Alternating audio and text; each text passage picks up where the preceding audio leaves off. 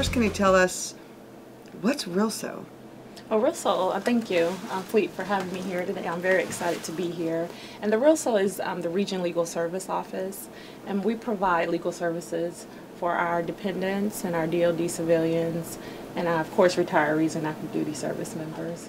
Okay, so when you talk about services, when you talk about the RILSO services that you offer to the group you just mentioned, active duty, reserve, family members, DoD civilians and their family members, what kind of services are there? I mean, when I walk into RILSO, what can I get from you?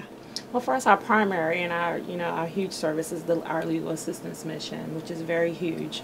We provide assistance with wills, family law, consumer law, powers of attorney, notary services.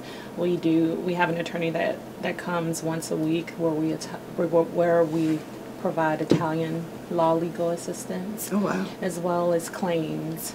We will also review agreements, contracts, so that if the service member or their families or DoD civilians, they don't understand it, we will help them to understand it. Although we don't give advice, we just make sure that the verbiage in the contract is accurate and correct. So, okay, let's talk now about being overseas, and here we are in Italy. And we have the SOFA agreement, which is the Status of Forces agreement. And it talks about the status of forces and how we operate as a military unit in our dependents, working here in a military capacity and having to also follow the local law. So it's not like we have immunity, because we're on a military installation and wearing, the uniform of a military member. So we still have to follow our host national laws, right? Yes, we do. Okay, so what happens with what's in the SOFA agreement and what do we need to know about it? Not the specific laws, but...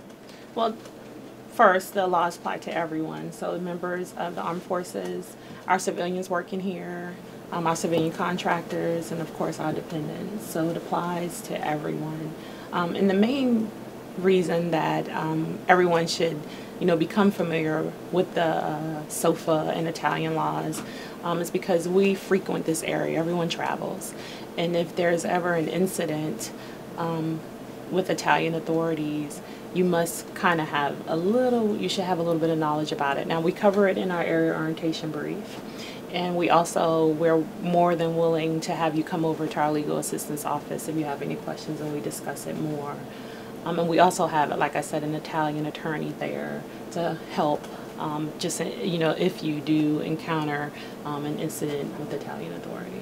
So while you're overseas legally, and you're legally bound to also obey the host nation laws, and if you are encountering authorities in your host nation, it's also important to have the phone numbers for your military translators, your assistants, and so forth. So we have, each base has their business card size, phone numbers. So for every sailor, for every dependent civilian out there, I would encourage them to make sure they have that card on their person when they're traveling as well. So if they do encounter legal authorities or have some questions while they're out in town, they have that resource to call back to. Surveys are critical, and so even if you get a survey this week and then a different survey next week, it's critical that every time you receive a survey request to participate in, that you participate.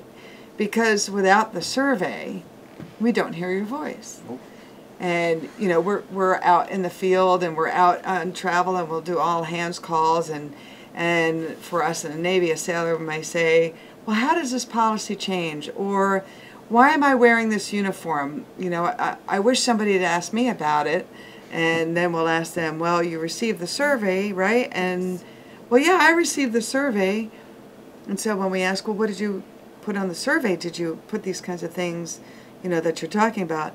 Well, I didn't do the survey. I didn't have time, or, I had other things to do, or I saw it in my mailbox and I meant to get to it, but I didn't do it.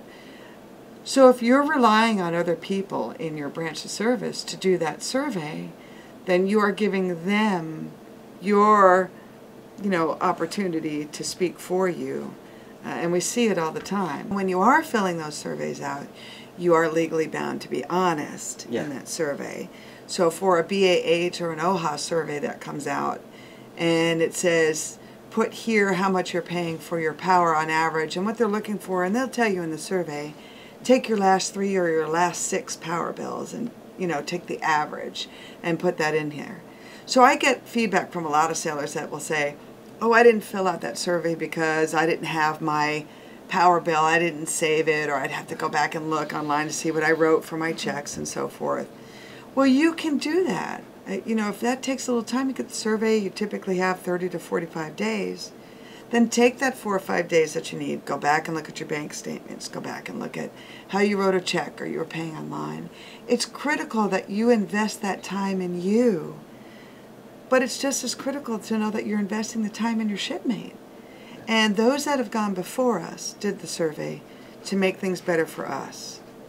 If I could leave you with no other advice, always leave your service in better shape than what you received it in. And that doesn't mean you received it in bad shape, but it means that you should leave it in better shape, because people who came before us did. They took the surveys. So if only 11% of the Navy takes a survey, then the other 89% have given them permission to speak on their behalf. Don't wait for things to happen to you. Make them happen for you.